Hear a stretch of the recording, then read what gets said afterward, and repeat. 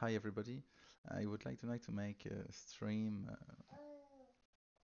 a general stream on abstract games, where I will maybe briefly explain the rules of some games, and then I will classify all these abstract games in seven sets of games, and I will briefly also explain the difference between these categories, and I will say if I feel more confident in some of these sets or not.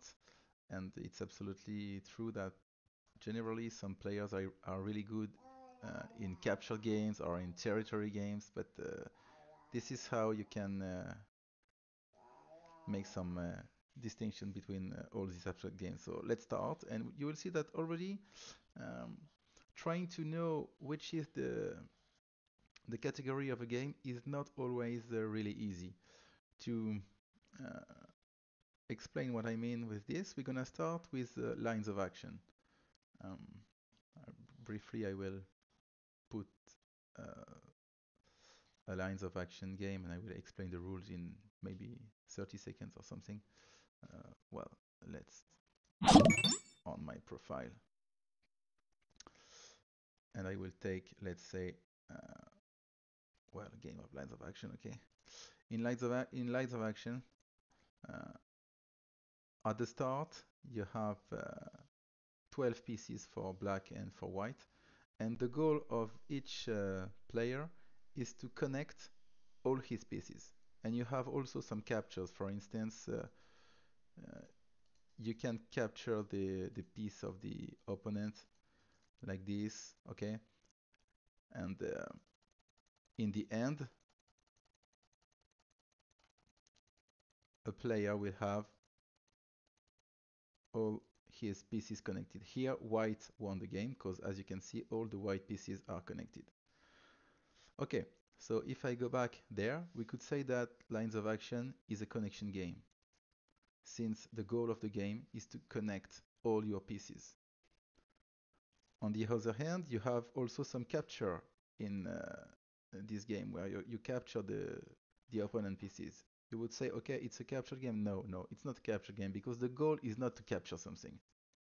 Capture is there, it's a part of the game, but it's not the goal of the game. It's like Go. Go is not a capture game. You have some captures in Go, but this is not really the goal of the game. So lines of action would not be a capture game. It would be a connection game, but I'm not really satisfied with this. I don't really like to put lines of action in connection game for this reason. As you can see on this board, black could try to put all his pieces, let's say, on the bottom of the board, and white could try to put all his pieces on the left of the board. And finally, um, both players are doing something, but they are not blocking each other. I mean, if black is trying to put all his pieces on the bottom and white trying to put all his pieces on the left, they are not blocking each other. And finally, maybe one player will complete the goal just one turn before the opponent would also do the job, okay? So since you are not blocking your opponent by doing your goal, I would say that lines of action is finally a race game.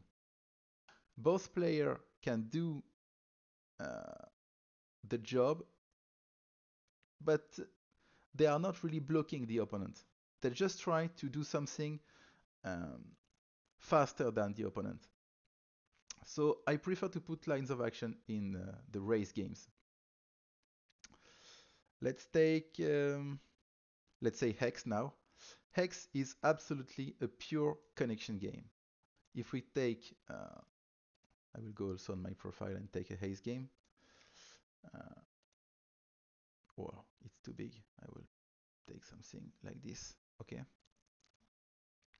In X, both players are playing, okay, and black is just trying to connect the top to the bottom, and white is trying to connect the left to the right. Okay.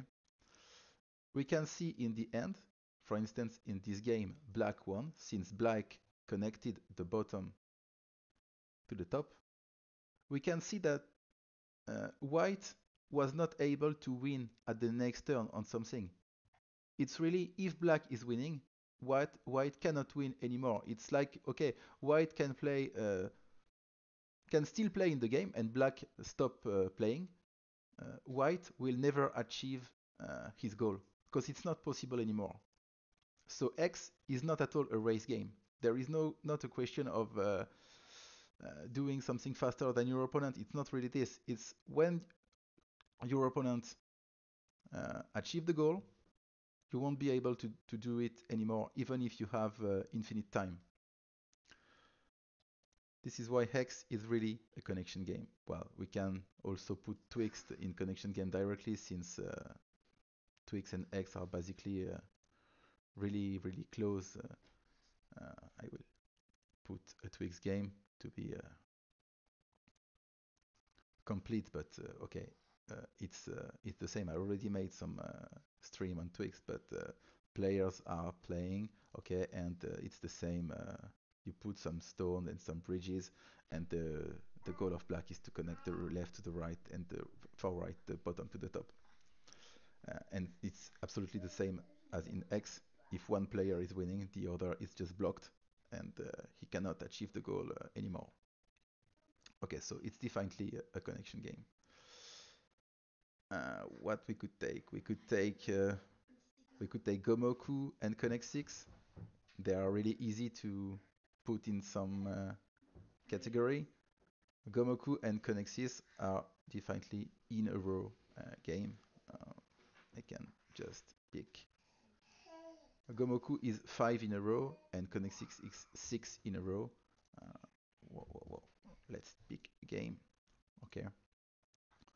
Well, this is just concerning the start. It's something special with the swap rule.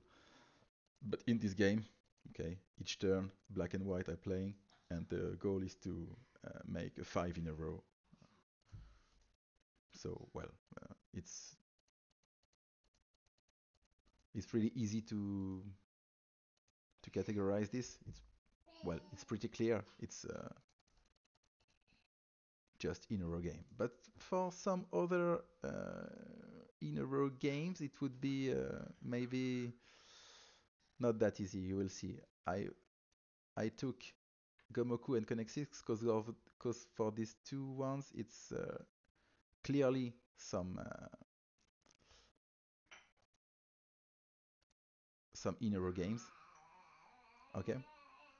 So here in Connect 6, you need to make a 6 in a row, and the first player is putting a stone in the middle, and then the player play the stones 2 by 2.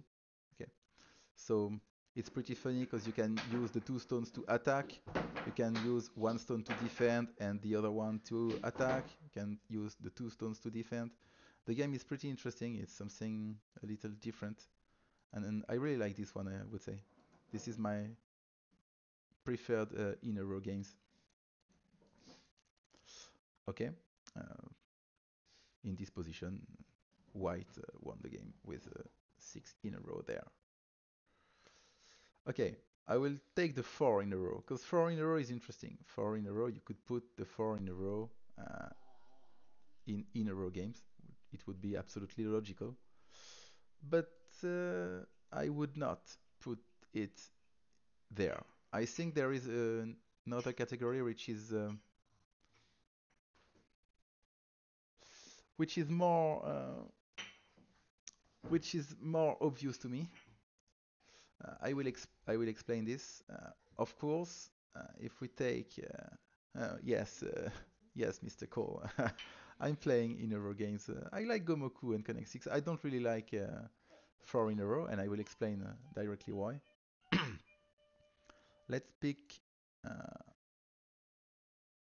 let's pick 4 in a row. Since I don't play it, so I will just play a game.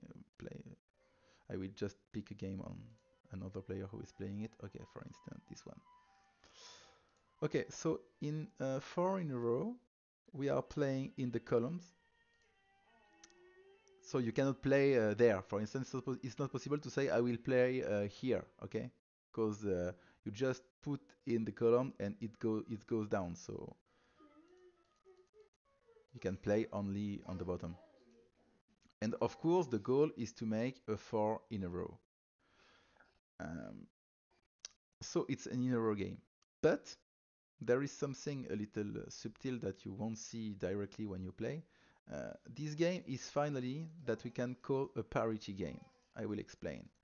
Uh, when you play this game, you will see, for instance, it's absolutely obvious there. You can see that in column 3, uh, nobody wanna play. Okay? If you play there, uh, if red play there, yellow gonna win with a 4 in a row. So red don't want to play here. But also there and there red could win in this column. What I mean is in the end when all the board is complete, a player will have to play in a column where he doesn't want to play. And this is basically what we call a parity game. It's a question of parity, and at the moment, a player will be forced to play in a column where he doesn't want to play. Actually, finally, red, after completing all the board, red had to play in the column 7, and this is directly losing. It's a question of parity. If it was yellow to play, actually, yellow play there, and red would be happy because he could block the 4 in a row of yellow. So to me, I would put 4 in a row more in parity game, actually. Okay. There are some. I put also some games that are not on Little Golem, for instance, Backgammon. Well, I won't describe Backgammon since it's pretty standard game, but since it's a game with dices, it goes directly in probability game. When you have some dices in a game, it's directly a probability game. It's obvious.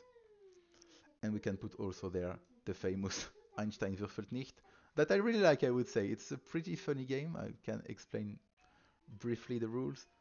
Maybe someone would want to try this. It's pretty funny. Um, let's pick. Let's pick this one. Okay. Okay. In Einstein würfelt nicht, first it starts on 0-0, and the winner is the first who get 3 points. Blue player got his 6 pieces on bottom left, on bottom right, sorry, and on top left for the 6 red pieces. The order is something random. Okay, you have one there, you have one there, it's something random, and you have a dice there. It means that I made a 4. I need to move my 4, and I can go only in the opposite. So if I'm there, I can play on the top, diagonally, or on the left. I can play only on these 3 positions, and I can take my own pieces. There I decided to not, but I could take my own pieces. For instance, there, as you can see, with the 2, I had to move my 2, and I decided to take my 3. Okay, which is absolutely possible. And the goal of blue is to put in the opposite corner one of his piece, and the goal of red is to put in the opposite corner one of his piece. Okay, if you do this, you will have 1 point.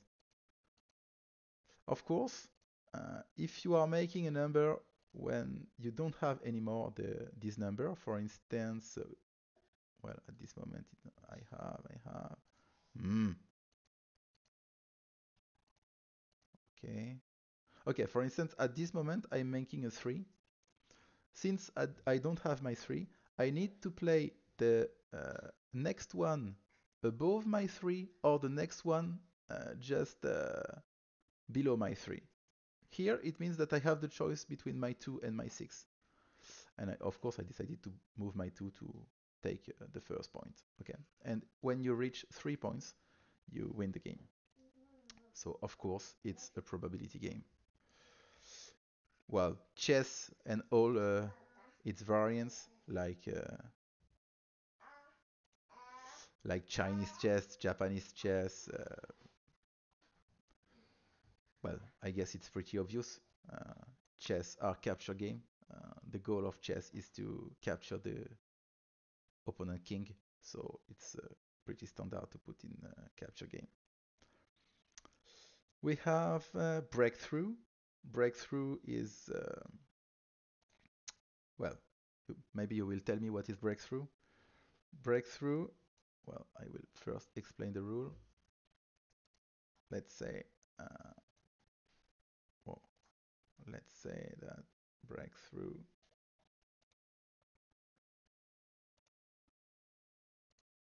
Okay, in breakthrough, you are starting like this, and you can move a piece diagonally or orthogonally. You just have three positions, and you need to go. Well, as white, I need to go above. Okay, I cannot go back in this game. So we are just playing something like this, and the goal is to put one of your piece on the uh, last row where your opponent started. Okay, uh, maybe, and you have some capture. You just can, well, a standard move can be a capture if it's diagonally. You can diagonally capture an an opponent piece, not your own pieces. Okay, for instance, there we had a capture. Okay, so if you put on the last row one of your piece, you win. So white is trying to go on the 8 rows and black on the first one. Maybe someone can tell me on the stream what category for breakthrough.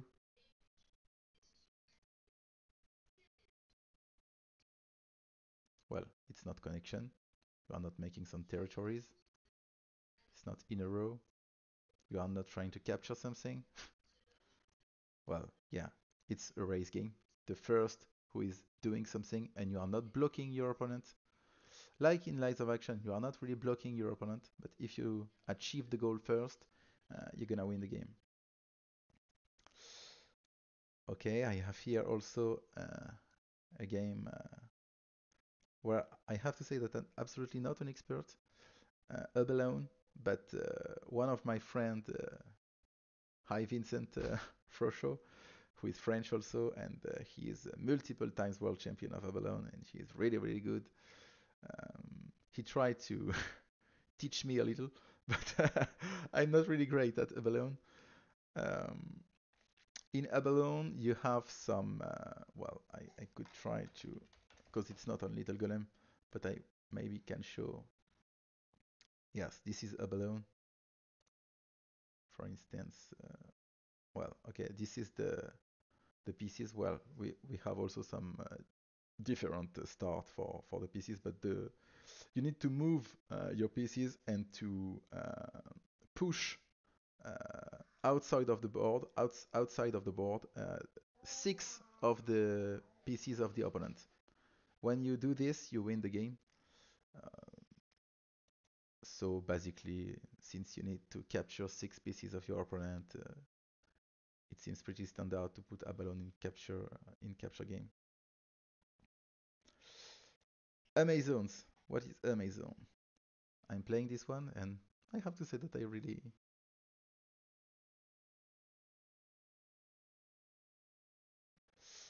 Well, Abalone is a really nice game, but it's absolutely not a connection game. It's really a capture game. Maybe a race game, but well, we're gonna put it in capture game since when you capture 6 of your opponent's turns, you win the game. If you like capture games, you should try to have a look on this one. We were on Amazon. I will take, let's say, this game. Okay, in Amazons. Oh, huh, this is not the standard one. Okay, I will pick another game because this is a little. It's a variant. It's a cross variant. Okay, let's pick this one. It's better to explain. Okay, So you have, like in chess, you have four queens, and your queens are moving like queen in chess, okay? And after moving, your Amazon will also put something uh, where she could go. Like, well, I played uh, this move, okay, and I have to put somewhere there, somewhere there, somewhere there, somewhere something, and you cannot go behind, of course, some pieces. I can make a fire with my Amazon here, and this is how you block uh, basically your opponent, but also yourself. Nobody can go through this block, okay? And if we can see the end, it will be obvious what is the Amazons, okay? At this moment, you can see that this area can be played only by black, this area only by black, this area only by white, okay? And the goal of Amazon is to be the last who can play something. If at a moment you don't have legal move, you just lose the game, okay? And so Amazon, it's easily a territory game, since you are making some territory where you are the only one who can make some move. And if you have a bigger territory than your opponent, then you're gonna win the game. For instance, if we go until the end almost, okay, there, black resigned, because black has only two moves when white can play four moves. So white will still have two legal moves when black cannot play anymore. Um, and so white is winning this game. This is why Amazons is a territory game. Of course, this is not the most known in the world territory game. The most known in the world territory game is, of course, the Go. I won't explain the Go rules, since first it's pretty standard, so I think that it's not hard to find the Go rules on the internet, and moreover, it's a little complicated, so it's hard to. I think it's really hard to explain Go fast. It's like to really understand Go, you should almost read a book for beginners or something. It's really hard. I mean to. It's not like some other games where you can directly play and have fun. Go is really, really something where you need to study a little to understand what is going on there. Okay, what we have? Oh, draw checkers. It's pretty standard. I think everybody knows draw and checkers, so I won't explain the rules also, but I can just put maybe a game of draw checkers, but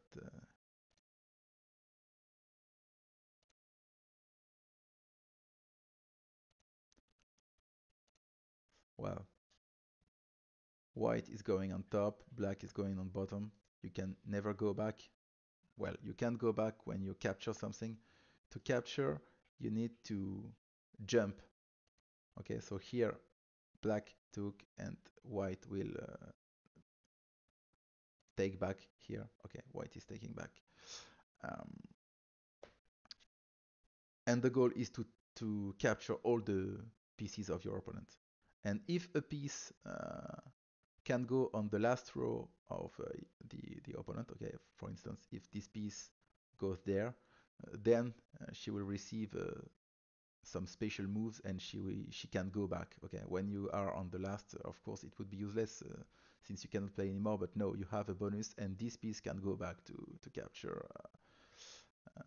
and it's basically called draws or checkers when she is reaching the last row. And so, well, it's not really hard to say that draws checkers are capture games, since the goal of draws checker is to capture all the opponent pieces.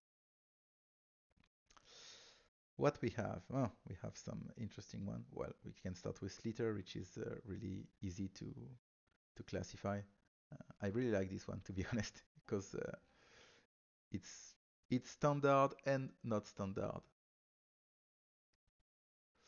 Yes, it's true. I did not put the GIF games because personally I'm not really an expert of this one, and I think maybe at least at the moment they are not really known in the world. I mean, they are starting to be known, but well, I wanted to put maybe the most known games. I didn't, as you can see there, I I played some catch-up games. I didn't pick catch-up in this list. I could, but well, I wanted to focus maybe on a few games that are maybe the most known in the world. Maybe I'm wrong with the list I choose, but well, I decided to do this like that. Um, let's pick. We were talking about Slither. Slither is a game that I have to say I really like because it's really funny because it's really different of other connection game. Of course, it's a connection game since I will say directly the goal of we are playing moves, okay, like in other connection games, and the goal of black is to connect the top to the bottom, and the goal of white to connect the left to the right. So of course we can directly do it. It's a connection game. And when you are connecting something, you are blocking your opponent. So uh, it's really I don't know I don't know Faust, but I can check this. I don't know this game to be honest, but I will do I will do this. I will check what is it. Um, in Slither, what is really particular is that it's a dynamic game.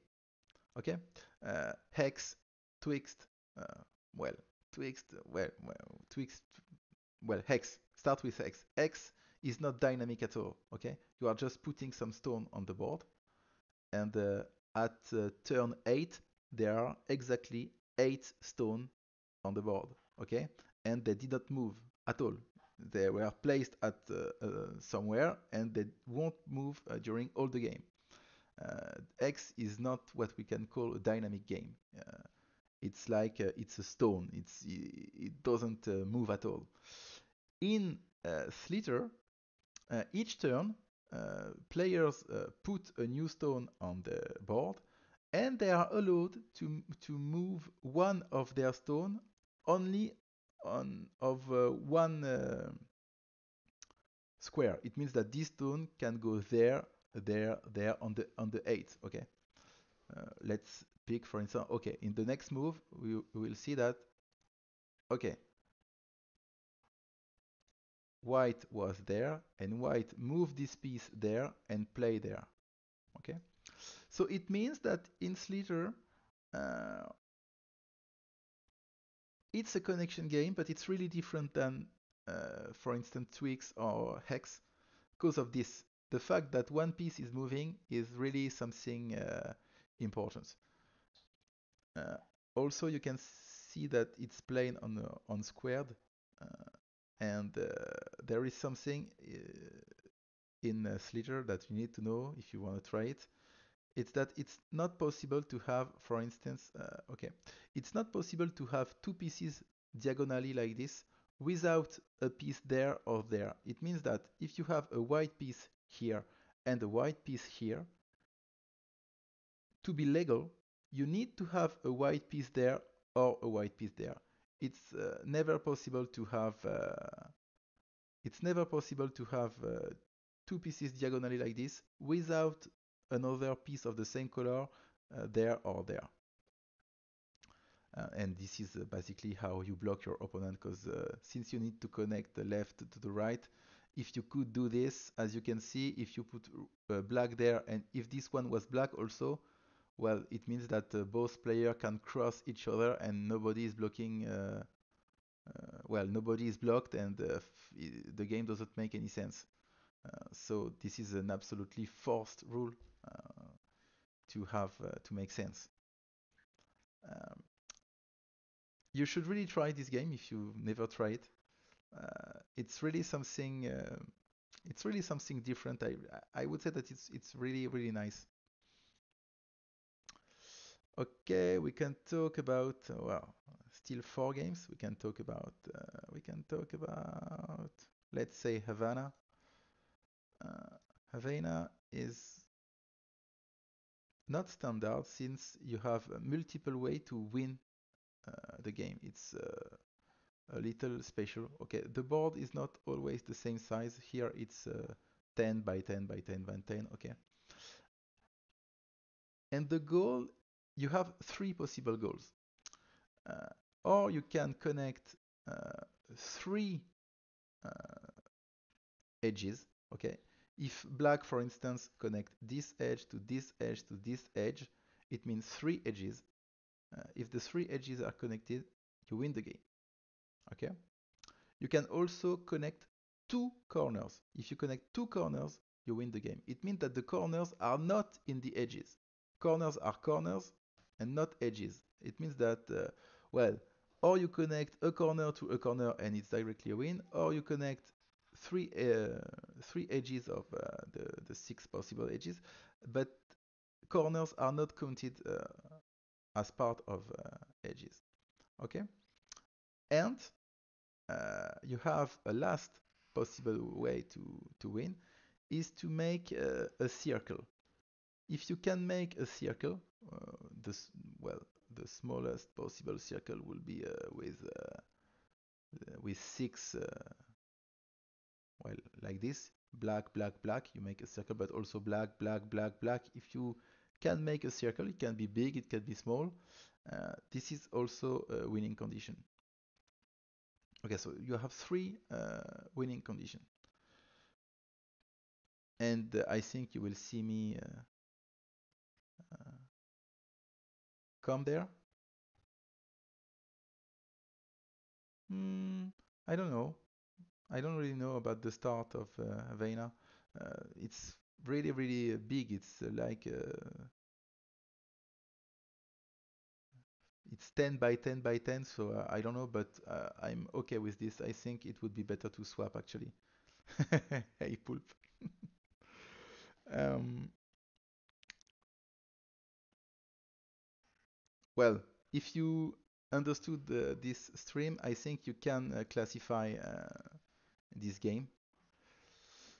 As you can see, for instance, black could try to connect these two corners, and during this time, white could try to make a small circle there to win, or trying to connect maybe this side to this side to this side, okay? And they are basically doing something different on maybe not the same place on the board, and the winner will be the one who is doing it first. So it means that Veina should be a race game. We still have Reversi, Dots and Boxes, and Blocus. Oh, I will end with Blocus since it's one of my favorite games. Let's talk about Reversi and Dots and Boxes.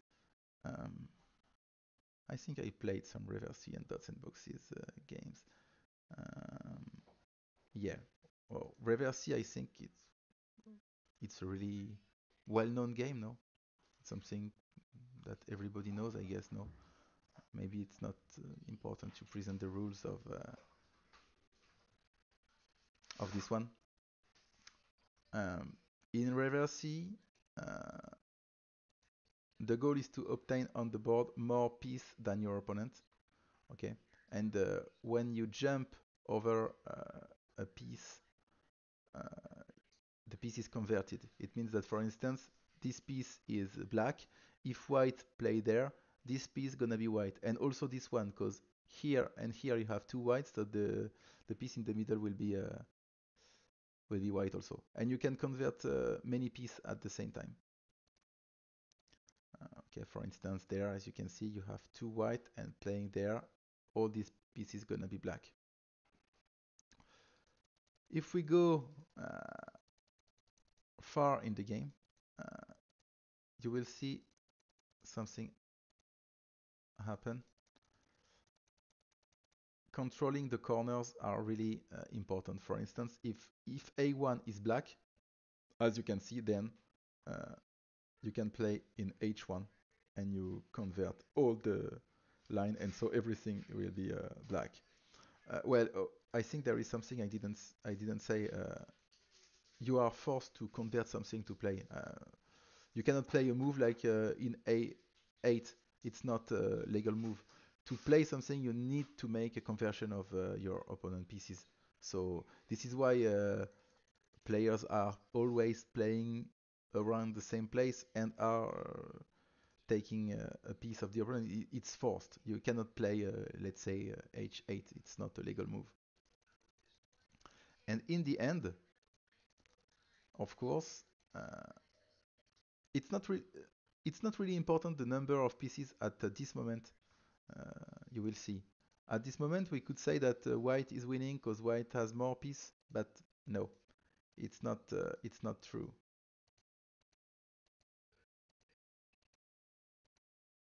Black took a corner. Black took another corner, and now it's insane. Okay, as you can see, uh, basically you are trying to play everywhere, but not allowing your opponent to go in the corner. And at the moment, a player is forced to play something to allow, because he has no other legal move, so he's forced to play something that he doesn't want to play. And finally, the opponent is controlling the board and winning the game. This is why Reverse C is definitely a parity game. It's a question of parity. You are trying to be the guy who won't play at some point, which will allow your opponent to take the good places like corners. Dots and boxes. This game is it's pretty funny because if you don't know something mathematic on the game, you won't understand anything. But if you know the mathematics behind this game, it will be completely different. So maybe I will explain a little something on this game because it's interesting only if you know it. Okay, no. Uh, let's take a game where it goes until the end. Okay. In dots and boxes, we are playing on 5-5. You are just putting some edges, but this is not your edge. Both players are sharing the board, okay? And when a player will finish a square, it will make 1 point. You will see, okay? So players are putting edges like this. Okay, okay, okay, okay, okay.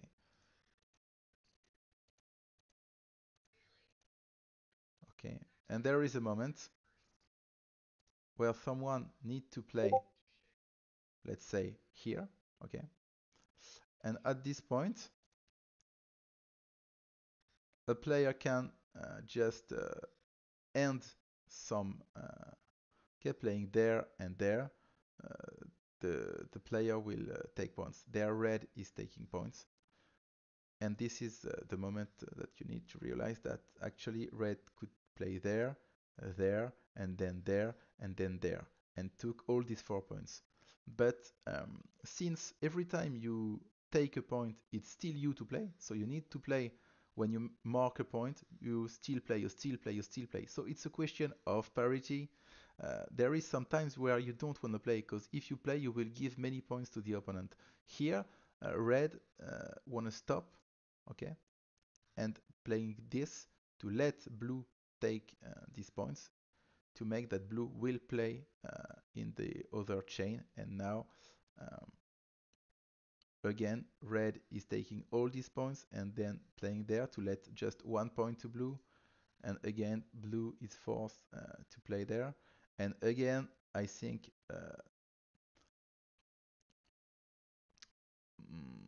red will take all the points and let the last two to the opponent, okay, like this, just completing the squares and then playing there. It's blue to play, blue will take this one and play there, and the last 6 points will be for red, and so red is winning easily this game. What you need to know in this game is that there is a principle of long chains.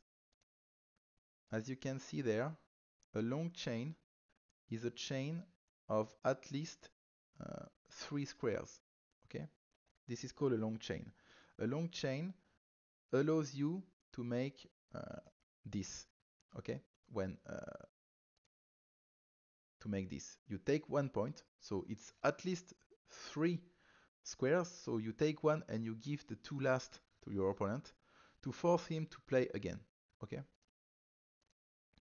And the thing is, the goal of player one and the goal of player two will be related at the start to the number of long chains. It's something like, I don't remember because I didn't play during a long time to this game, but it's like uh, if you are player one, you need to make uh, that the parity of the number of long chain is, let's say, even. If there are an even number of long chains, then it means that player 2 will have to play first in a long chain.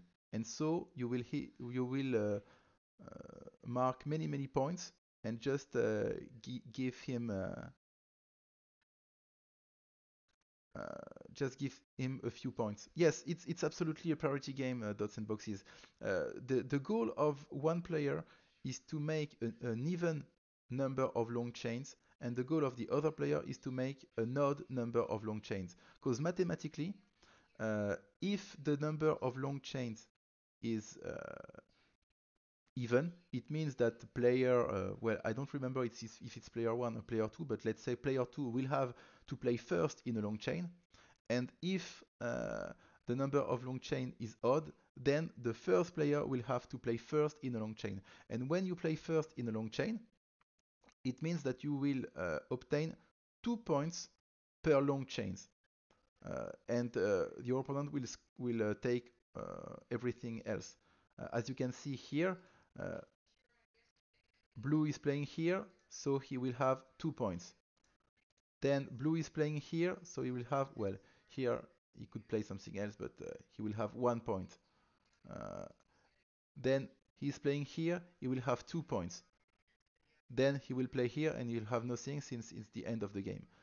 Um, this is why Dots and Boxes is absolutely a parity game, and it's even a mathematical parity game. If you don't know anything about this number of long chains, the game is pretty boring because it doesn't make sense. You are not trying to do anything. You are just putting some edges on the board, and you don't understand what is going on.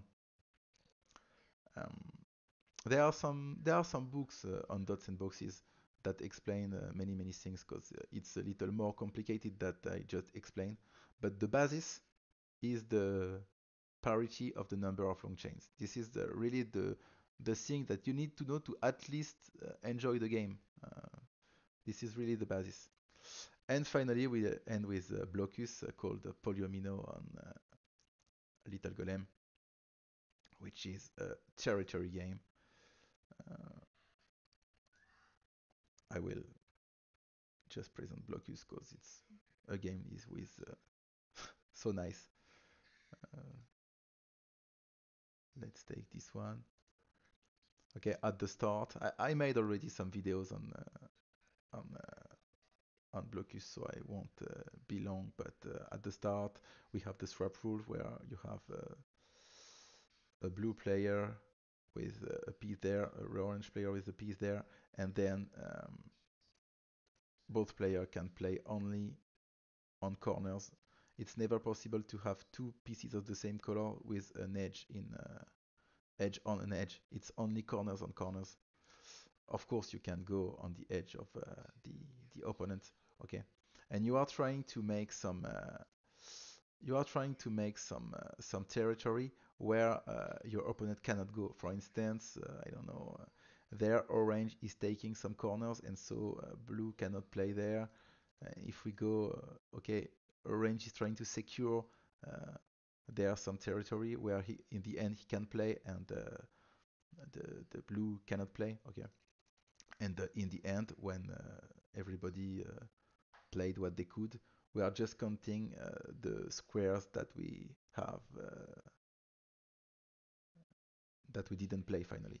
Okay, and the player who has more squares lost the game. So here, for instance, blue used 61 his squares, and 72 already for orange, and orange is still capable to play something. And of course, at the start, both players have the same set of pieces, and so of course it's definitely a territory game. I will end this video explaining now something on these categories, and maybe also explaining where I feel the most confident, and maybe why. I can try to explain. Okay, so first, I think that the games that are not dynamic, it means without moving piece and without captures, where you just put something and it stays forever and it doesn't move from the board, are games that are really particular. And this is personally the games where I feel the more confident. I don't really know why, but it's like if it's easier for me to have a general view, a general comprehension of what is going on there, since it's fixed. When something is moving, when some pieces are captured and removed from the board, everything is different. It's not like you can open your eyes, see the whole board, and say, okay, where is it beautiful to play? Where is it nice? And it will be a good move. Where it's like you can, I feel that you can see it um, for the games that I just talked before, where everything is fixed. You can see when a move is small, when a move is big, when a move is nice, and when a move is maybe useless. I think it's really easy to say. Uh, when you have some captures and something like this, it's really different. And personally, my two favorite categories of games are connection and territory. I think I'm pretty good at these three games, and this is three games that I really like: X2X Leader, Amazon's Blocus, Go, and Blocus. It's really games where I feel the more confident. And I would say that capture games are not the one at all where I feel confident. I, I don't. It's like I'm trying to compute something, but I don't have the general comprehension of this game, and it's like it seems that both players could win the game. Uh, it's not the game that talk to me the most. Um, Now we have parity game also, which are easy to classify. Since, and I, to be honest, I don't like these games. Mm, Um, I really don't like them. To me, it's not interesting. By the way, the computers are amazing to these games. When it's a question of parity, the computers are just. If it doesn't make sense to play against computers, they will win so easily. Uh, it's not that, like, for me, it's not like if parity games were for computers and not for humans. It, I'm well, it's not something that I really like. We have probability game. To me, it's something more funny. It's not like it was some. It's great game. Backgammon, Einstein, Wolfenstein are great games, of course. But well, it's not really serious. To be honest, you can have I don't know 2,000 elo, and you will lose to someone who has 1,000. It's absolutely possible in these games. If you are not lucky, you can lose against everybody, and if you are really lucky, you can win against everybody. It's particularly true in Einstein Vernicht. Um, so I would say that parity game are the game that I like. I don't like. Probability games are funny. Capture games are nice, but I don't feel confident in it. It's not if it's like it wasn't really for me. I am really confident in connection game and territory games. It's like I can see, I, I I can understand these games really easily. And now we have in a row and race. I really like in horror games, to be honest. These two games, Gomoku and Connexis, are really nice, but it's like if there is something in the opening. Um, Sometimes these games are played in the opening.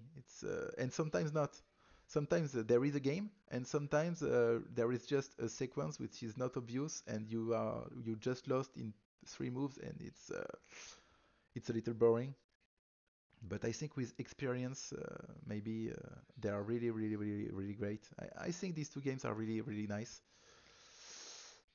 And we have Race. Races games are.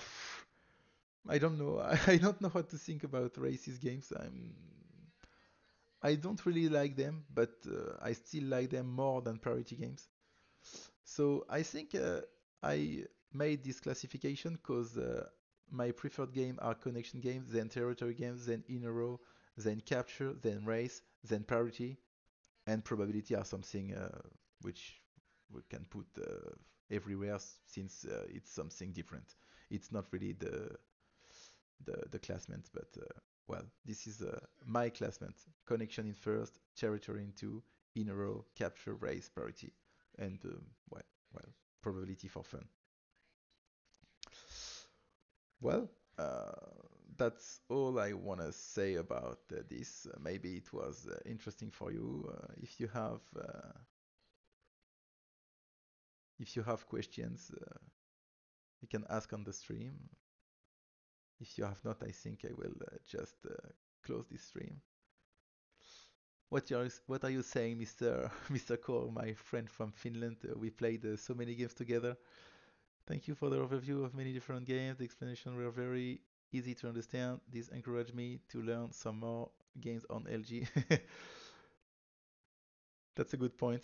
And I will see what is Faust that would talk to me. Since it's close to Slither, I'm interested in because I really like Slither. Not like to be honest, if I need to put two games that I really like the most, is Twixt and Blocus. This is the two games that I love the most. And then probably Slither, Hex, and Go. Also Gomoku and Connect 6. I don't, to be honest, I don't really like Amazons.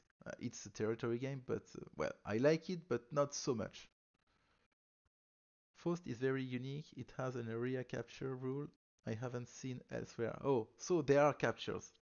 Ah, there are captures, so maybe it won't talk to me a lot since Corey Clark, yes, this he's the one who invented Slither. By the way, I know that he changed his rule. He changed the rule of Slither, but we never changed the rule on Little Golem. He added a rule to his game. I don't know if you know that. Um, I think the rule that he added is the fact that a piece can move still from one square, but only if the piece is already touching a piece of the same color. It means that, for instance, now you cannot move, uh, but now if you have this position, uh, these three stones are allowed to move at the next turn. But this piece is not allowed to move. Or I don't know if it's something like this or if it's well, yes, I think it's something like this. You can move only if you are touching one of your piece. I'm pretty sure that Crowray added this to the game, but well. Okay, thank you, Mcall, and I will check this. Um, bye bye. See you for. Oh, I haven't heard of that before. Sounds like an interesting difference. Yes, yes, it's a big, big, big difference. If it was implemented, I think it would be an absolutely different game. Um, I don't know about this. I don't have any opinion. I think maybe both games are nice, but are just different. Thank you too, Memcol, and on see you soon on Little Golem. Bye bye.